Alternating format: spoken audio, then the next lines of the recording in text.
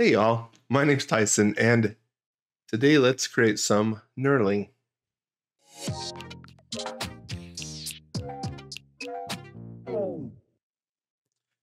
That's right, knurling of all things. If you're not familiar with knurling, it is this sort of grippy texture that can be created or machined into knobs and handles. It's much smaller than what we're seeing, but we're going to create a kind of large version to be able to see it well. And this is just one of those exercises that's not like it's something that you create often in SketchUp, but it's going to introduce a couple things that'll be just good practice. So let's jump in. So again, yeah, knurling is this sort of texture that if you imagine this being very small, it makes it a very grippy surface. One of the things, not only are we going to create this, but if we ideally, let's create this where it could be a solid object like this, and we could 3D print it. So let's jump in and do that. Now I'm going to start with a circle, and I'm going to have 48 sides, or I could have more instead of the regular 24. But I want a little more detail in it than the normal 24-sided circle. And I'm just going to create a cylinder. Like I said, we could make this a lot smaller. But let's turn our hidden geometry on. And the first thing I want to do is group this or make it a component. But then I'm going to come in and pick two of our surfaces right on one of the cardinal directions. I'm going to take that and make a copy of these off to the side, and then I will cut them out. So copy them and delete them. Then I'll close this group and paste in place those same surfaces. Now, depending on your preferences, how tall you want the knurling, you could make this whatever you want.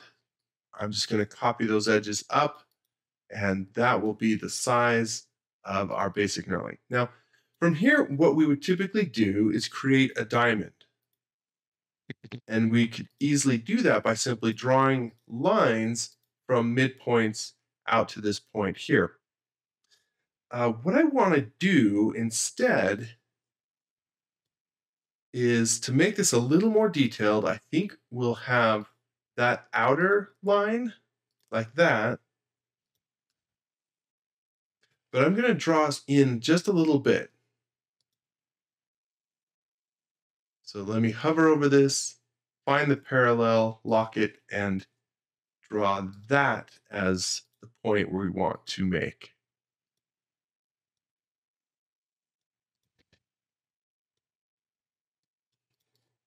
Now I'm going to reverse this face.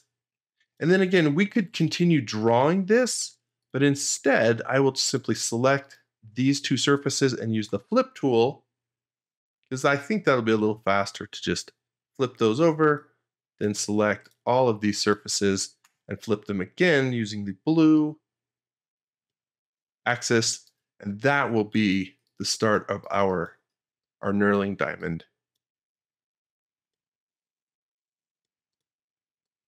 So let's make that a component.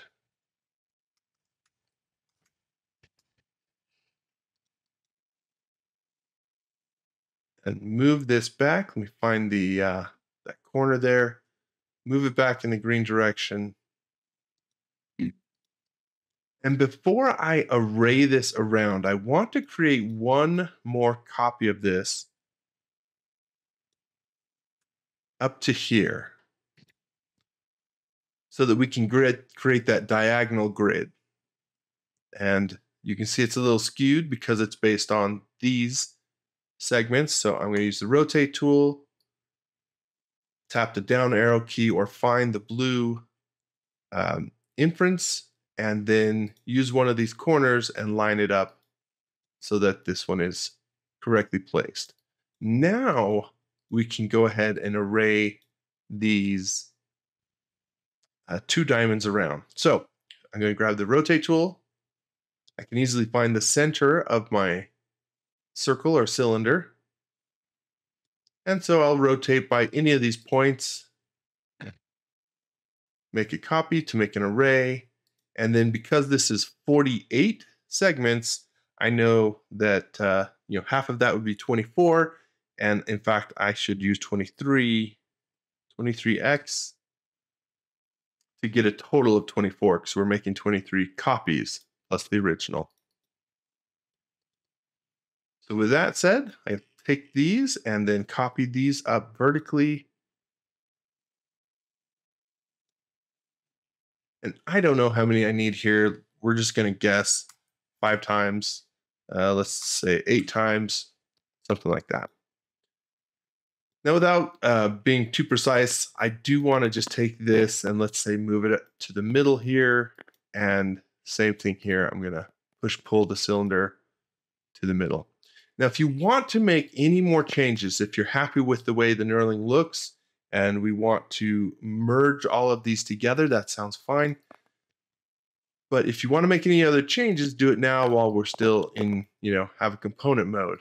So for example, if I wanted to come in and say, maybe I want to be a little bit, that point is too pointy, I could either reduce it down to something like that. Obviously, you can make it more, or maybe I would draw a line in here. Let's just draw a couple lines between midpoints.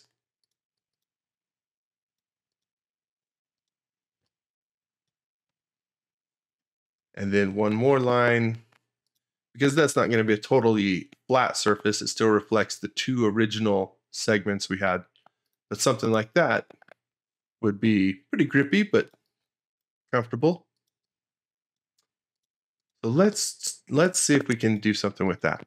Now, at this point, we can select everything, our cylinder group, all of our pieces, and explode them.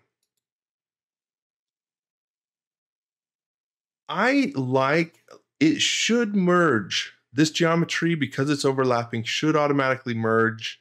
It is all selected, but I like to select it all, make sure it merges by just saying intersect faces with model. Again, by default, it should do that. I just like to do it as a little bit of safety measure. Make sure it does. Now, you might notice that this is well and good, and it's taking us a few moments because there's a lot of geometry in here. But I now want to cut the top of this off, the top and bottom, so that we, that can get rid of this sort of points here. But we need to do a little more, and we can start by intersecting this face with model, right? Because that way we're cutting all of these. Now, I'm just lining up my view so that I can do a selection like this, delete those, and that should be good. Now we need to do the same thing down here. I'm just going to draw some arbitrary circle, just larger. Right click, intersect faces with model, and then get my view right and make a selection to delete this. Now, if this is as far as you need it to go, right, group this because you just need a visual model. That's great. If we wanted to do to print this, not at this scale, but at a much smaller scale, this is not a solid object. It's got a lot of stuff going on. And we're going to have to do a little bit of work to fix some of these issues. Let's go in here and start here. We need to be able to make this top surface all one face.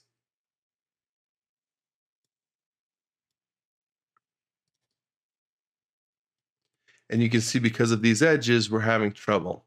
Well, let's see if by creating one of these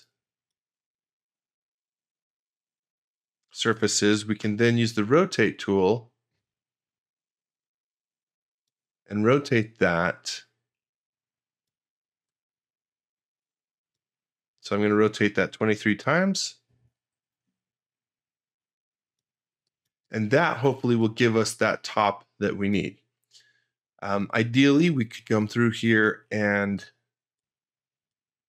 erase out some of this extra geometry we don't need.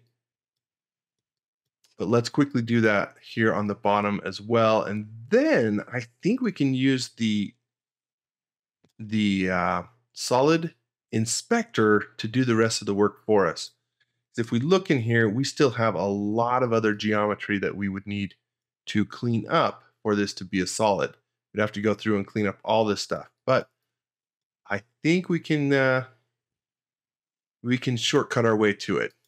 We're almost there. So similarly, I'm going to take this one shape, use the rotate tool, find the center, and rotate this 23 times. That might be all we need. Let's find out. So I'm going to select this group, run the solid inspector extension, and ask it to fix. Now remember, we've got a lot of internal faces in here. Let me turn X-ray mode on. Got all of these internal faces. So let's run our extension, solid inspector. Everything's in red. Fix it all for us, please. Ah, beautiful. All of that internal faces, all of that stuff is cleaned up. Again, if we wanted to, we do have these edges that are left over. That does not interfere with it being a solid, but if we wanted to clean those up because you just like tidying up all of those loose edges, that's fine. I'm not going to go through that whole process, but we have a fully solid, pretty interesting knurling example that we can create fairly quickly by just using components and arrays, and then doing a little bit of cleanup and letting the solid inspector help us do the rest. Okay. That is a random example, but again, sometimes random examples are great practice of just, this is an interesting challenge. How might we do it? I'm sure there's other ways that we could tackle this, and other, if you play with this method, you could probably get some other interesting results. It's just fun as one example. So let us know what you think. Let us know if you would approach this differently, or or if you ever do 3D print this, and send an example our way, a picture our way. Anyway, we'd love to continue the conversation. Give us some ideas on challenges or things to model that you find interesting or challenging. Maybe we'll be able to build those into future videos like this. Otherwise, please do subscribe if you haven't. We release these videos very regularly, so you can look forward to more. See you next time, y'all.